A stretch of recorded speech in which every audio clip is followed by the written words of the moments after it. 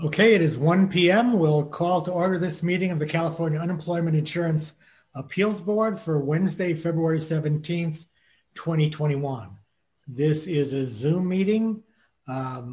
Myself, Member Ang, and Executive Director Kutry are in Southern California. The other members and staff, I believe, are in Northern California.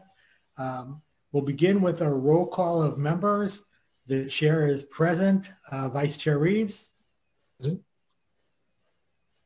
Present. Seems to be a volume problem, Dan. I'm here. I hear you now. Good, thank you. Member Reeves is present. Member Ang. Present. Member Allen. Here. Member Ken Monning. Present. Okay, please show all members present at the meeting. Moving now to approval of the minutes of the January 21st meeting, 2021. Is there a motion to approve? Make the motion. Okay, it's been moved that we approve the minutes. Second. And seconded that we approve the minutes of January 21st, 2021. We'll do a roll call vote. Chair votes aye. Vice Chair Reeves. Aye. Member Ang. Aye. Member Allen. Aye. Member Ken Monning. Aye. Please show the minutes from January 21st, 2021 being approved unanimously. Moving now to the chair's report. Just a few items. First of all, as I tell folks at each meeting, because we do have new people watching each month, meetings are relatively short. The bulk of the board's work is not done at the meetings, but is done between meetings. And since our January meeting, the board members have reviewed 472 appellate cases and have actually come to conclusion on those 472 cases. And I want to thank you all for the work on that. We now will look at other things that have been going on. One of the things that's going on is board members Allen and Kent Monning on January 28th appear before the Rules Committee for a confirmation recommendation. And I don't know if any of you saw it. I watched their confirmation hearing, and they were superb. Each of them did a great job in representing what we do as an organization and the great work in particular that our employees do, both judges and staff do for the organization. Laura or Michael, have you heard yet when the floor vote is going to be, or has it already taken place? Yes, the floor vote has taken place. Member Monning was approved 29-0, and I was approved 28-0. Well, who voted for her, didn't vote for you? Somebody walked off the floor to get a drink of water, I think. All right, well, congratulations to both of you. You can talk more about that in your board report. I wasn't aware it's already passed the floor. Very, very good. So we have now a full board, a fully confirmed, full complement of 5 board members. And as Member Allen knows, that hasn't always been the case. So we're very fortunate now to have 5 very strong members. Last thing I want to report, yesterday we had a leadership meeting of the Labor and Workforce Development Agency. And at that meeting, George Okamoto, who handles their basically information technology for the whole agency, complimented the work that our office has done, and particularly Jefferson Willoughby and his staff on our modernization project. So just want to pass that on, and we're all very proud of their work, and we're all looking forward to the modernization project being fully online, hopefully sometime near the end of the summer, beginning of the fall. And Jefferson, I'm sure, could tell us more about that. With that, I will move on now to board members' reports, which is item 4. We'll begin with Vice Chair Reeves. I don't have one this month. Thank you, Mr. Chair. Thank you, Dan. Moving to Member Ang. I don't have a report this year, Mr. Chair. This month. Thank you, Mike. Member Allen. Well, I'll make it brief, but I think it would be very much in order to say a big thank you to all the staff who supported Laura and I as we went through the process. Everyone was so helpful. And I would say that the staff for the Rules Committee and the senators themselves were very cordial, very friendly, and genuinely interested in what this agency does. And one thing I was grateful for is that they were quite well aware of our independence from the EDD, because I was concerned there might be some confusion there, but they weren't. They were right on board. But we were met with nothing but courtesy and just intelligent, good questions. And what could be a very difficult process was actually really a very positive process. You know, and Laura can speak for herself, but I've talked with Laura about this. One salutary thing about going through confirmation is that we had our briefing binders. We must have gone through our briefing binders 10 times to make sure that any possible question they had regarding the agency, we were ready for it. So that concludes my report, other than what I always say to all of you, that we're a team. I'm so grateful to every level of the organization, our field judges, appeals judges, my fellow board members, all the support staff, the folks that take phone calls from the public during this very difficult time. We're a team, and I'm very proud of our team. Thank you.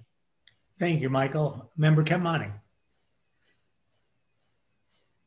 Laura, you're muted. Michael said it very well, so I'll just add a little bit along the lines of what those briefing binders do for us. But the confirmation process was really such a great way of diving even deeper into the knowledge of what our agency does and reviewing so much history of the agency and monthly reports and all the data, and just being tremendously impressed by how hard everyone has been working, especially since the time that I've joined the board during these challenging times. And I just felt very grateful for the chance to do an even deeper dive. And I just feel so appreciative for everyone who supported us during the process, but also to get that lens and level of really seeing how hard people are working to continue doing our jobs during this time. So I really just want to thank everybody. And I was very appreciative for the process. Thank you, Laura. That concludes the board member reports. Moving on now to public comment, if there is any. I'll ask the moderator. Do we have any members of the public waiting to speak? Good afternoon, Chair Block. We do not have any hands raised for public comment at this time. Okay, in that case, there is no comment in item number 5.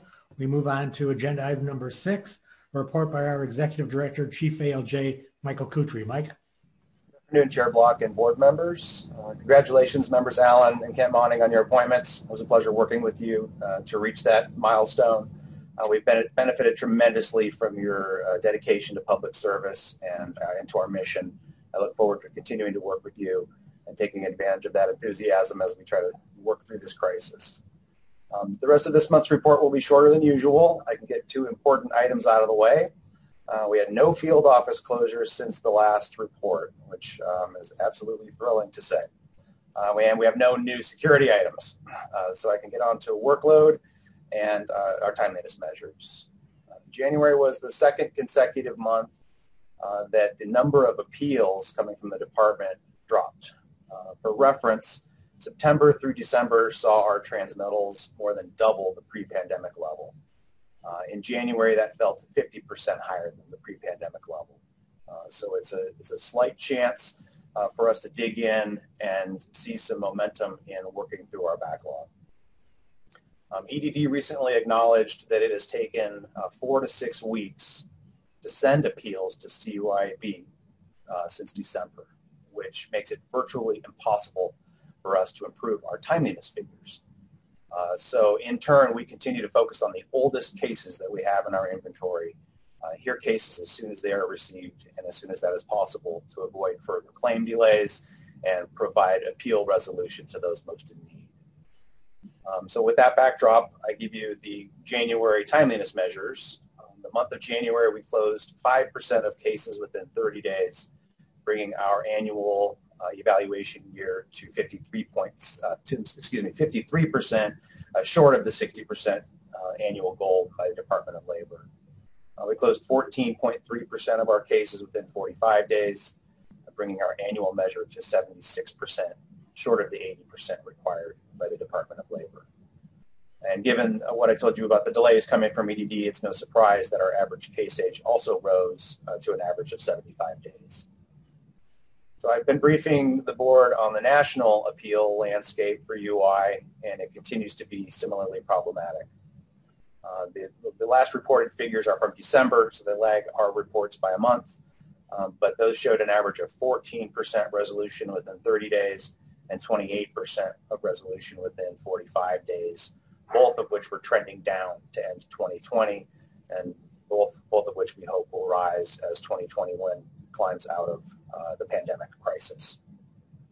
So in light of our grown backlog and the continuing unemployment emergency, we continue to address our backlog with a number of strategies. We concluded 2020 up 22 new judges and 20 new support staff. We have a training cohort for more new judges starting this week, and our ongoing recruitment will bring more on board in the coming months. Due to health and safety issues, we have not been able to employ our traditional team calendar approach to resolving bulk groups of cases. So in turn, all judges are hearing elevated caseloads, and many have volunteered for extra cases above that, and we are grateful. Presiding judges continue to hear large numbers of cases, including exceptional cases that have been alleged fraudulent by the EDD, in addition to their regular duties. So at the top of everyone's mind, I'd like to end the report on the vaccination subject. There have been many inquiries about vaccination plans for our staff and for other state employees who continue to report to the office and have throughout the pandemic. Some of our employees have had access to the vaccine because of other eligibility factors, but to date, no tier that would include our staff has opened in California.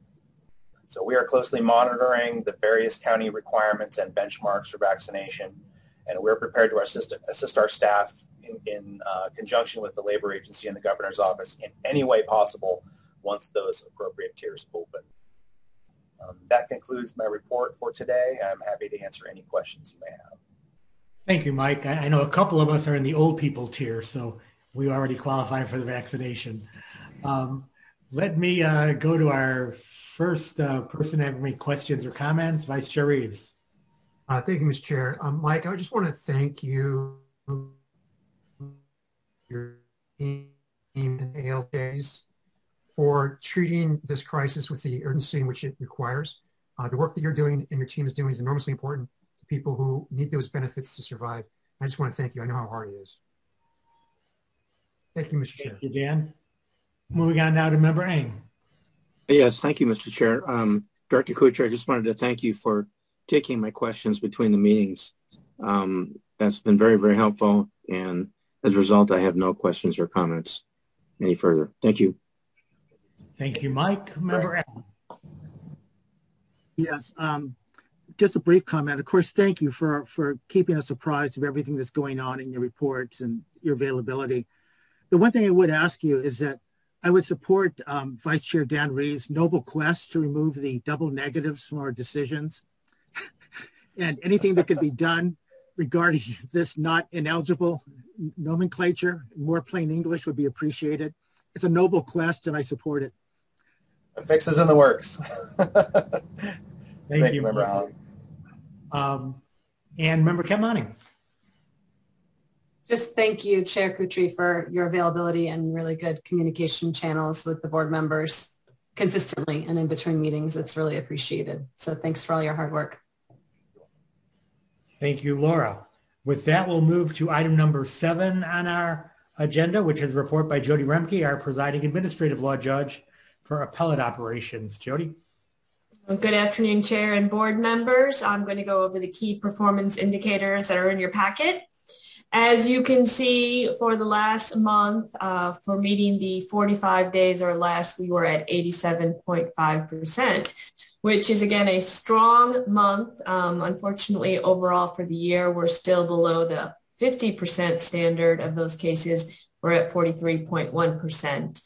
You can see, though, when you jump to the 75 days or less, how significant we bump up to 95.5%, 96.9% for the year. So as I said in the past, although we might not make that 45 days or less, we are really close, missing it by a few days in some cases. So it's a kind of a wait and see game at this point, whether we're going to make it for the year, because as you know, it really depends on the overall number of cases we process.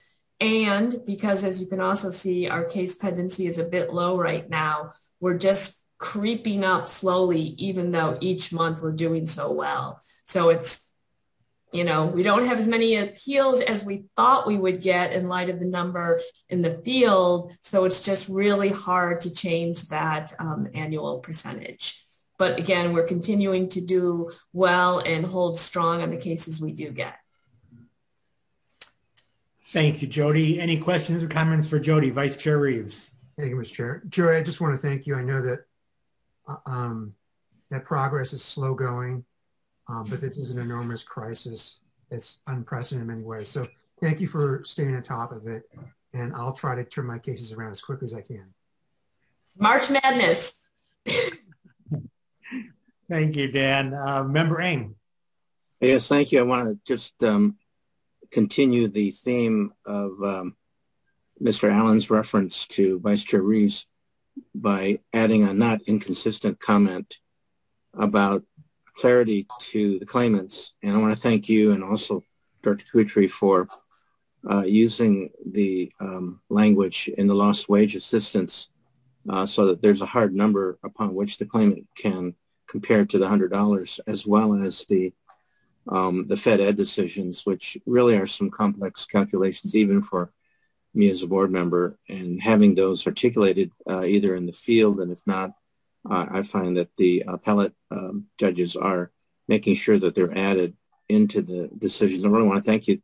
I think that's part of our mission, to be transparent and make it during this time of great stress for claimants so that they have a better chance of understanding the basis for their approval or denial. Nothing further. Thank you. Thank you, Member Eng. Member Allen. Yeah, just to follow up on the comments being made, I think all the board members have a great desire for clarity in our decisions. So this system is complicated, and claimants a lot of times do not understand how we arrived at our decisions. So anything that you can do and that we can do to make it clear to them is all to the good. And so I thank you for helping us make our decisions as clear as possible. Thank you. Thank you, Mike. Member Kent Monning. Just echoing on that, I think I've noticed a trend in my time here that we really are trying to add guidance where we're able to make the decisions that we issue as clear as possible, because there is so much confusion, understandably, out there.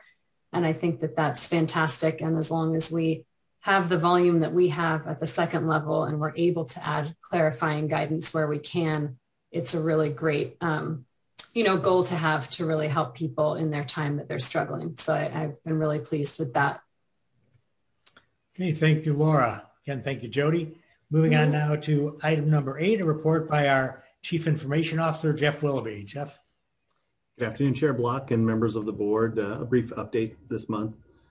Thanks very much, Chair Block and Agency Information Officer Okamoto for the kind words and vote of confidence. That's very nice to hear. I obviously don't do that myself, and I really can't thank our IT team and the subject matter experts who are working in very detailed fashion in a very iterative model where they have to test things in some cases several times to make sure that it will be right for that end product. And they're making solid progress on the current sprint, which, as I mentioned last month, is on scheduling of hearings with all of the variables and permutations that go around that. Our next focus our next sprint will focus on the hearing itself, the hearing proper. So that's a key to what we do as an organization, and we want to make sure that we get that part absolutely right.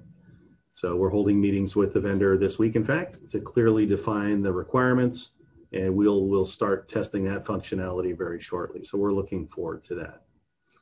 In terms of things that are front of mind, that is front of mind for IT right now. And that concludes my report for this month. Any questions? Thank you, Jefferson. Questions or comments for Jefferson, Vice Chair Reeves? Thank you, Mr. Chair. I don't have any questions. Thank you, Jeff. Thank you. Member Eng.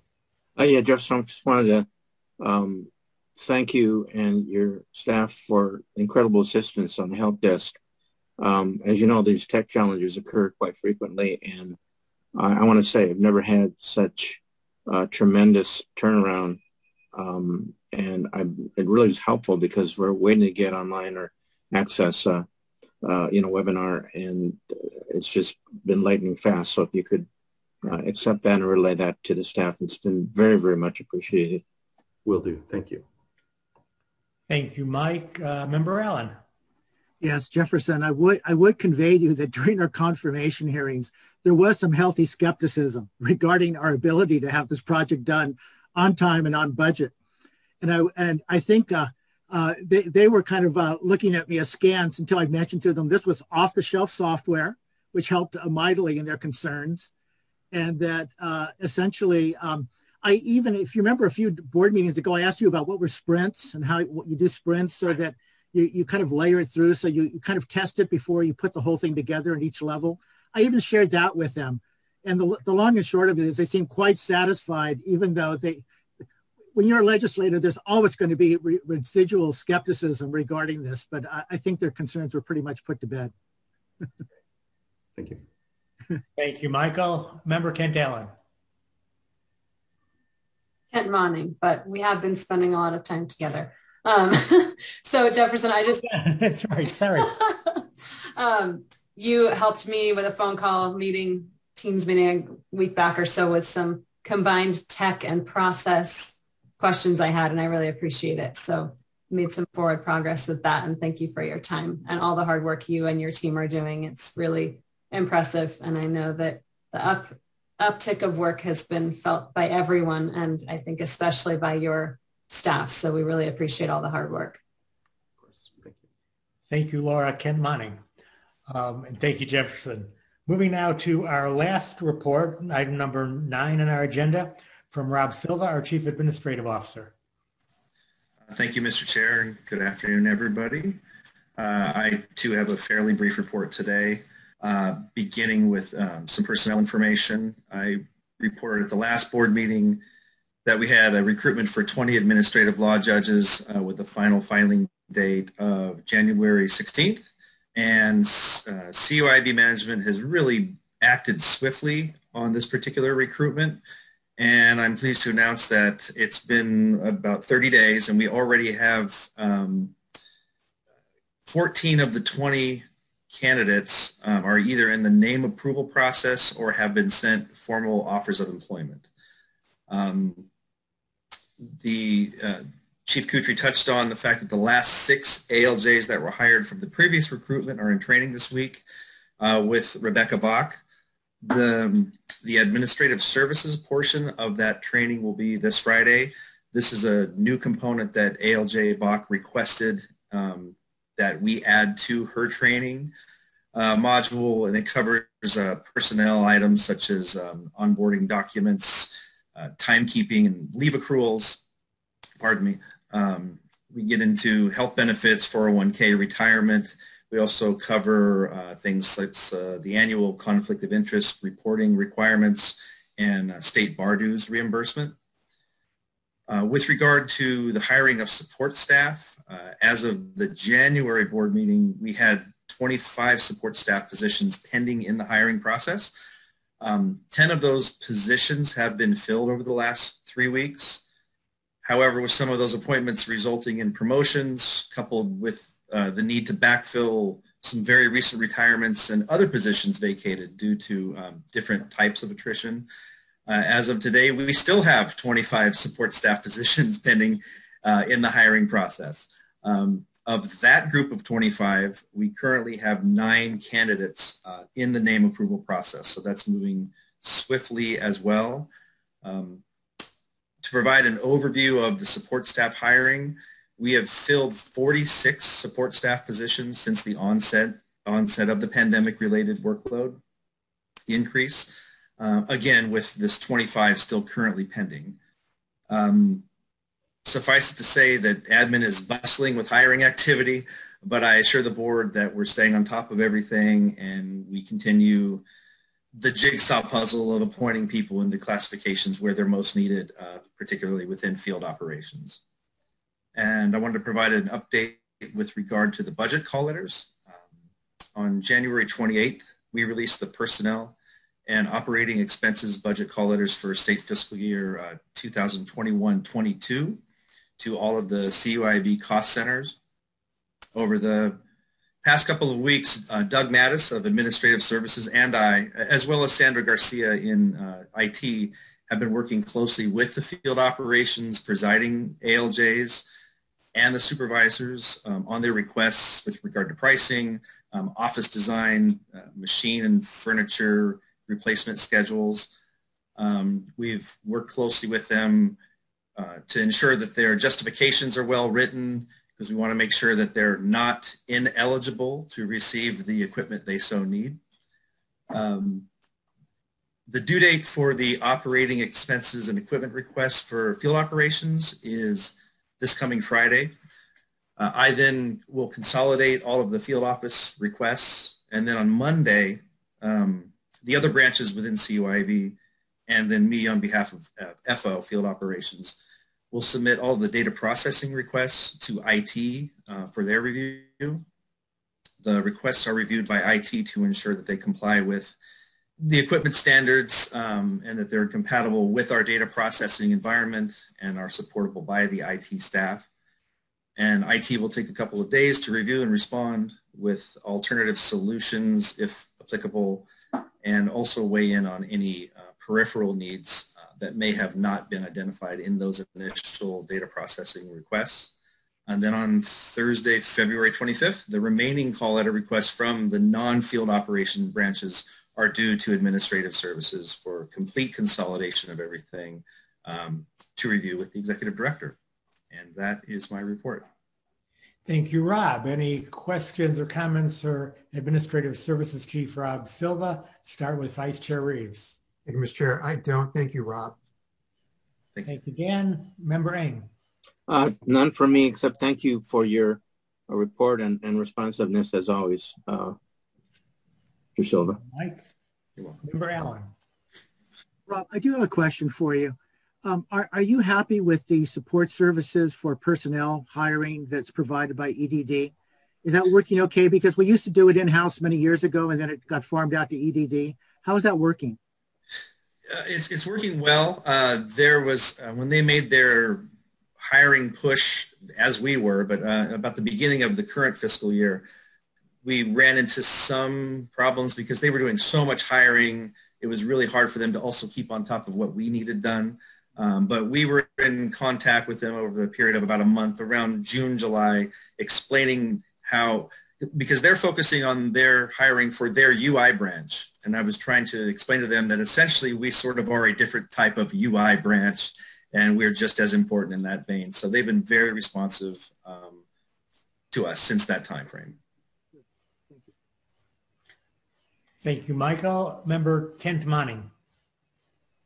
No questions. Just thank you, Rob. I know this is what you do, but the volume of what you're doing has increased tremendously, and you have such a positive outlook at it. And I can't wrap my head around how much work you must have.